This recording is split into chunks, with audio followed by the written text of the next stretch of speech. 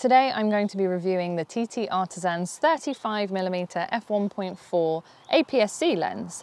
This lens was actually sent to us very kindly by TTArtisans themselves, and although it's not a lens that Grays Westminster stock and it's not something that we'd normally have a look at, I thought why not pop it on my Z50 and see how it compares, particularly as we've recently done a review on the very, very different but similar focal length Voigtlander 35mm 1.2.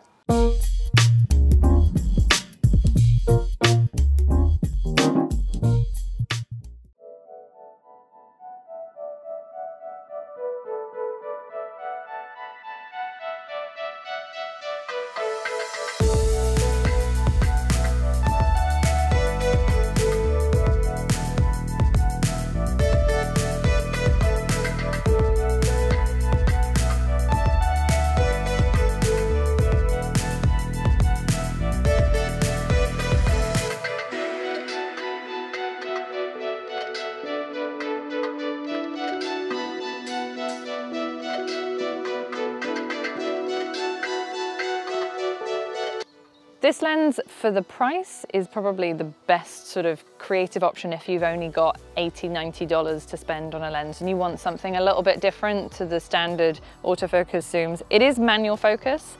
The widest aperture is 1.4, but I wouldn't necessarily recommend shooting at 1.4. It's not the sharpest there, as you can probably see from the sample images.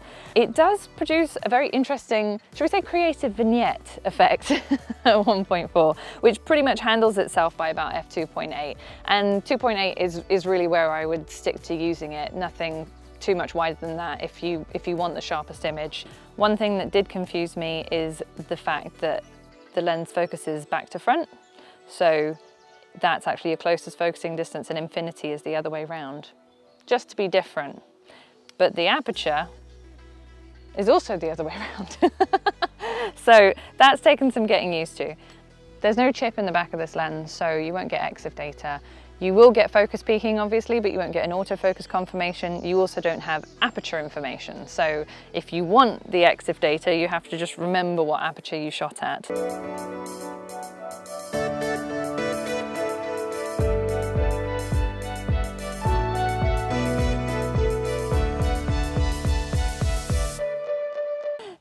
The focus peaking is not as accurate as I'd like it to be with this lens.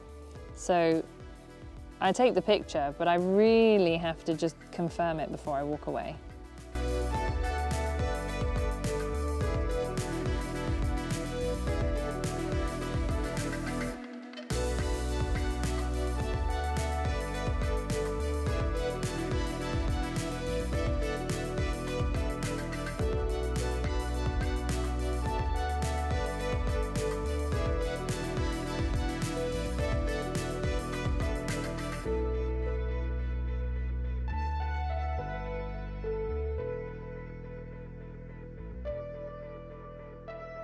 After using the Voigtlander 35mm 1.2, I feel kind of spoilt by the quality of manual focus lenses that can be made for the APS-C system.